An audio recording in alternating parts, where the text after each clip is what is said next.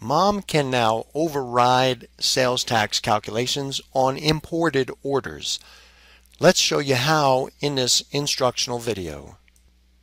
Two new fields have been added to the import file so that you can import orders with tax calculations that are different than Mom's.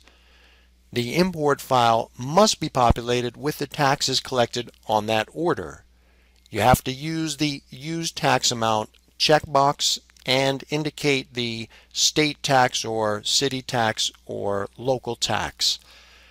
That order will be marked in Mom as having imported taxes, and moving forward, Mom will not recalculate taxes on those imported orders. The indicator in an order that taxes were imported and not calculated by Mom is the asterisk next to the taxes bucket and the tooltip telling us tax charges were changed on order import.